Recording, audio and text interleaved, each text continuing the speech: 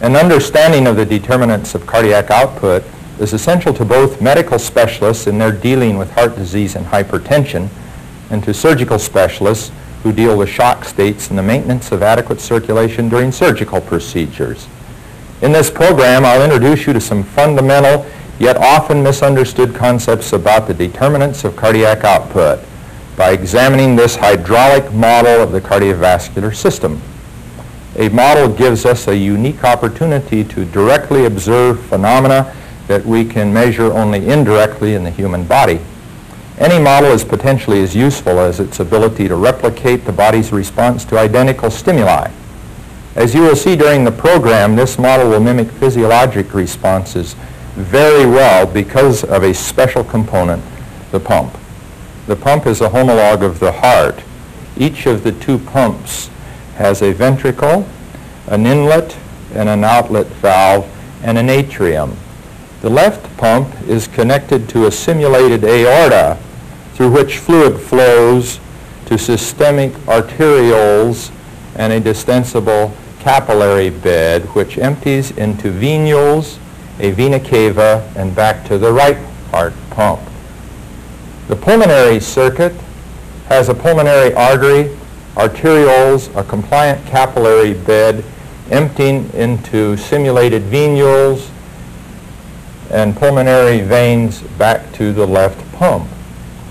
At this point, the systemic and pulmonary circuits cross, making this system a single circuit with the two pumps in series, just like in the human cardiovascular system. As previously stated, the most significant characteristic of the model, and the one that allows it to reproduce cardiovascular phenomena, is the pump. These pumps, unlike most, do not suck at their inlets to fill. Let's compare this non-sucking pump to one that does suck to fill. This is a standard roller pump commonly used in cardiopulmonary bypass. The rollers compress the tubing to push fluid forward. The tubing recoils to its original shape behind the roller, thereby generating suction that refills the tubing with fluid. Since the tubing is always full because of the suction, the output is determined by the speed of the pump. Pump output is therefore equal to stroke rate times stroke volume. That is, the speed of the pump times the volume of fluid between the rollers. This pump therefore not only moves the fluid but determines the flow rate by virtue of pump speed. External or systemic factors such as increase in hydrostatic pressure generated by lifting the fluid container above the level of the pump do not alter the pump output. In contrast, this non-sucking pump has a ventricle that is normally flat instead of round on cross-section. After this ventricle is compressed, it does not rebound and suck as in the other pump. It fills passively after being emptied. If I turn the pump on at a rate of 80 beats per minute, you can see that there is no flow. Even if I increase the rate above 80 beats a minute and increase the strength, the driving force of the impellers by hand cranking the pump, there is no output. The pressure in the system is below pump level. Since the pump cannot suck to fill, no fluid runs into the ventricles, so there can be no output. It is only when the bottle is raised above pump level that flow occurs. Therefore, flow in a non-sucking pump is controlled by the amount of pressure in the system. Increasing the pressure increases the flow. Decreasing the pressure decreases the flow. So the output of a sucking pump is controlled by pump factors, whereas the output of a non-sucking pump is controlled by systemic factors. Now let's go back to the model and see what this non-sucking pump does in that system. With ventricular capacity of 100 cc's, these pumps are capable of pumping 8 liters a minute at the current rate of 80 beats a minute. Yet no circulation is occurring. Increasing the pump rate and strength of contraction by hand cranking also affects no flow.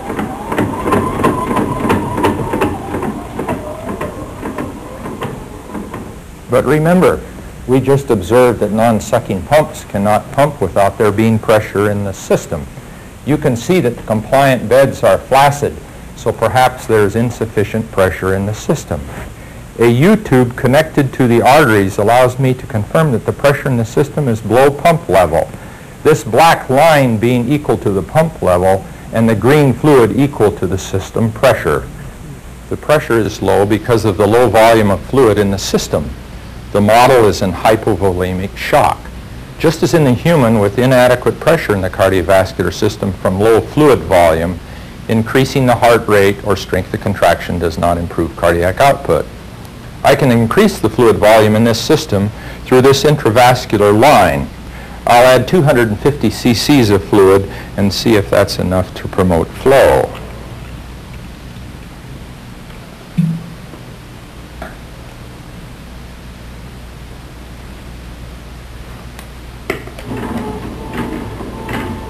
As you can see, this amount of fluid did not increase the flow. And correspondingly, that amount of fluid did not fill this flaccid system to a level above the pump level. Therefore, if that was an inadequate amount, we'll add 250 cc's more and see if that will start the flow.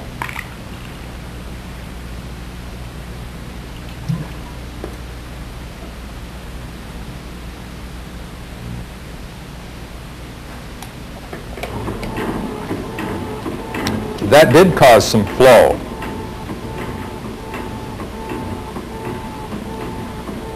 So we now have 1.5 liters a minute flow. Correspondingly, the pressure within the system is now above pump level. If a small amount of fluid caused that amount of flow, let's see what an additional 250 cc's will do.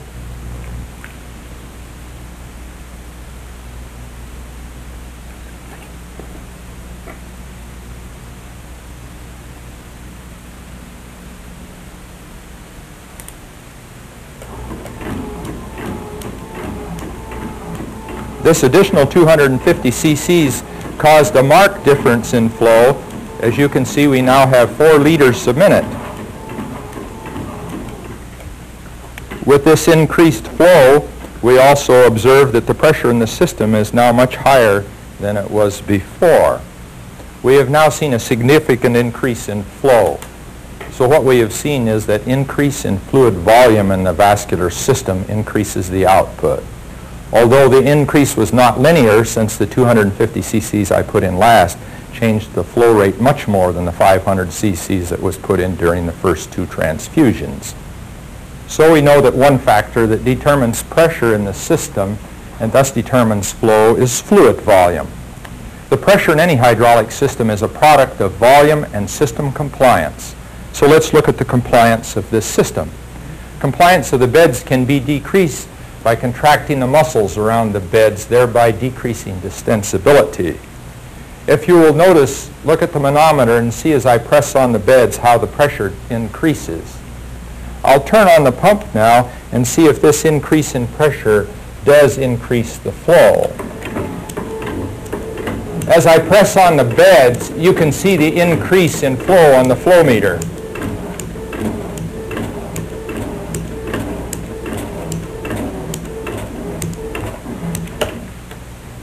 A corollary in human physiology is seen when vasopressors increase cardiac output by decreasing vascular compliance, and when spinal anesthesia and vasorelaxers decrease cardiac output by increasing vascular compliance. So one determinant of output that we have observed thus far is the pressure in the vascular system that forces fluid into the non-sucking heart, and which has 2 components: the fluid in the system and compliance. This pressure, which is the result of blood volume and vascular compliance, is called mean vascular pressure and was first described by Weber in 1863. Mean vascular pressure is perhaps an unfamiliar term to you. The mean vascular pressure is the pressure in the vascular system with the heart stopped after pressures have equilibrated between the arteries, capillaries, and veins.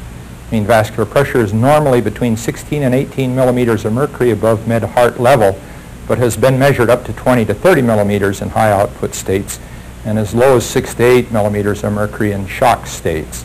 Yet we can again confirm that with a pressure sufficient to cause flow, an increase in rate and strength of contraction does not increase the output.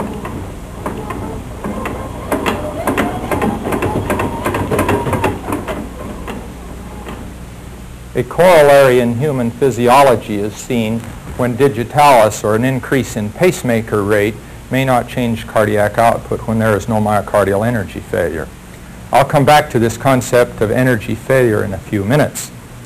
So we have determined a factor that can cause flow to increase. However, there may be other factors that can reduce flow even in the presence of a positive mean vascular pressure. The most obvious candidate is resistance. Certainly a tube clamp placed partially across a vessel will add considerable resistance to flow. Let's see what effect such resistance does have on pump output. Without the resistance, the pressure on the arterial side is very low, being 80 over 20. The flow rate is now 4.5 liters per minute. Now let's see what adding a significant resistance will do.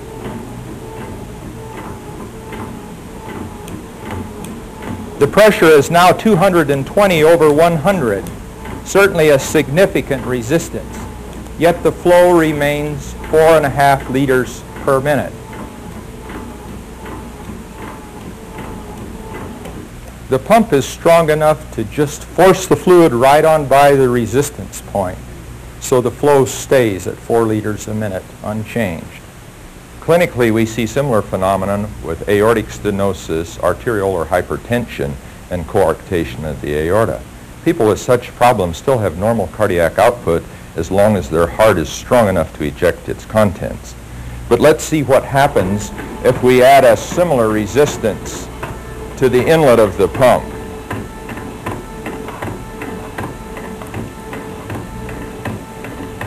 Obviously, a dramatic decrease in output.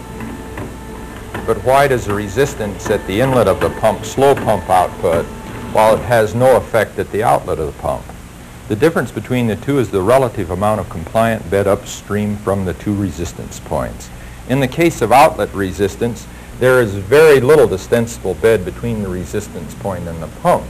But with inlet resistance, there is a large compliant bed upstream. The compliant bed stores potential energy from the pump ejection that would otherwise be in the form of kinetic energy. But with outlet resistance, there is only minimal stored potential energy because there is very little distensible bed upstream. Therefore, there is much more kinetic energy available to force the fluid past the resistance. Total vascular resistance, therefore, is not a parameter that is a factor in determining cardiac output. It is instead the combination of a resistance point and the vascular distensibility upstream from that resistance point that together impede the flow to the pump inlet and decrease pump output. Inlet impedance is the term we will use to describe this combination of resistance and compliance that can decrease cardiac output. Take note that again I am using a term that you may not be accustomed to using in this context. The most significant factor in minimizing inlet impedance to a non-sucking pump is the atrium. As I turn on the pump, you will notice that the pump's output is pulsatile, while inflow to the pump is non-pulsatile. If I momentarily stop the atrium from working, you can see that the venous flow becomes pulsatile and the flow decreases significantly.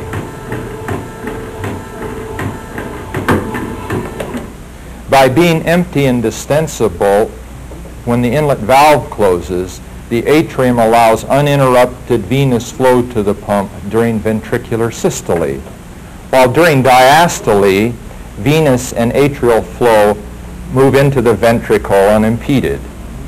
Although atrial displacement constitutes only 15% of the volume ejected by the ventricle at each beat, the atrial effect makes possible 4 times the flow that would occur without some mechanism to prevent the inertia of starting and stopping flow to the intermittent pump. Atria, therefore, significantly minimize inlet impedance to the pumps. Clinical corollaries of an increased inlet impedance that reduces cardiac output include mitral stenosis, venous obstruction, atrial fibrillation, nodal rhythm, cardiac tamponade, ventricular non-compliance, and extremely rapid heart rate. Clinical corollaries of reduced inlet impedance with concomitant increase in cardiac output include arterial venous fistula that bypasses the compliant bed, and exercise, which uses muscle vein pumps to force fluid past inlet resistance points. So far, we have seen two determinants of cardiac output: mean vascular pressure, which has as its components fluid volume and system compliance, and inlet impedance, which is a combination of resistance with a distensible bed upstream from that resistance. We also confirmed that neither an increase in rate nor strength of contraction increased the flow when I hand cranked the pump. But obviously rate is determining output now since the pump is stopped. At what point do increases in rate no longer cause increases in output? To answer that question, you must first understand that until this point, we've been examining conditions where the pump is exerting excess energy above what was used for circulation. In other words, an increase in mean vascular pressure increased fluid flow into the ventricles, which increased cardiac output. But if a ventricle has already filled completely, an increase in mean vascular pressure obviously could not increase cardiac output, since the ventricle could not hold any more fluid. Therefore, we must make a distinction between these two conditions. Pump energy excess, another new concept, is that state where the pump is expending more energy than needed to eject the fluid from the ventricles. It is this state that we've been examining so far, in which we found the determinants of pump output to be mean vascular pressure and inlet impedance. We know that human hearts in normal day-to-day living expend excess energy because propranolol, which in therapeutic dosage reduces heart rate and strength of myocardial contraction, causes no decrease in output unless the ventricles are in energy failure. Pump energy failure, not to be confused with the term congestive heart failure, is that state where the pump is not expending sufficient energy to prevent the ventricles from filling completely before the end of diastole. Now, let's examine the determinants of cardiac output during myocardial energy failure.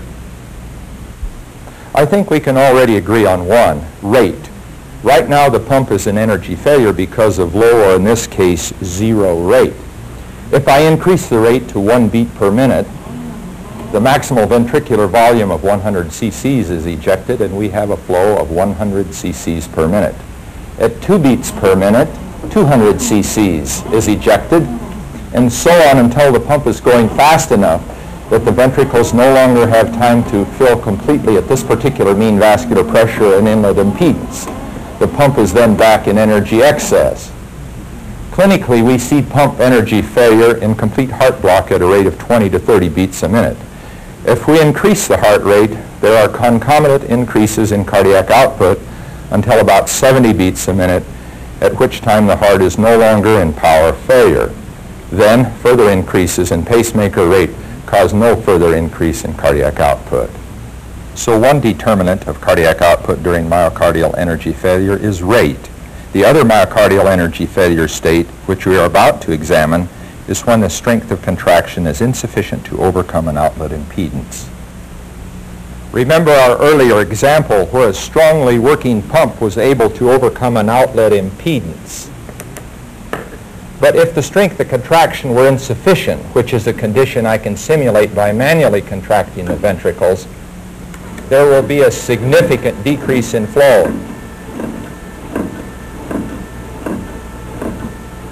The outflow impedance, together with the insufficient strength of contraction, limits the emptying of the ventricles. Therefore, they fill completely before the end of diastole, thus causing intermittent inflow. This limited inflow reduces pump output.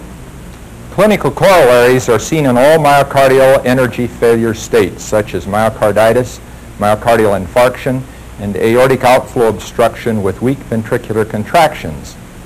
With the insight that we have gained from the model, You should be able to ascertain that Starling's law, which states that the greater the filling at diastole, the greater the strength of contraction at systole, expresses a mechanism of cardiac output control only during myocardial energy failure. At all other times, it has only energy conservation implications. You should also realize that Poiseuille's law, which expresses outlet resistance as a determinant of cardiac output, is once again only valid during myocardial energy failure.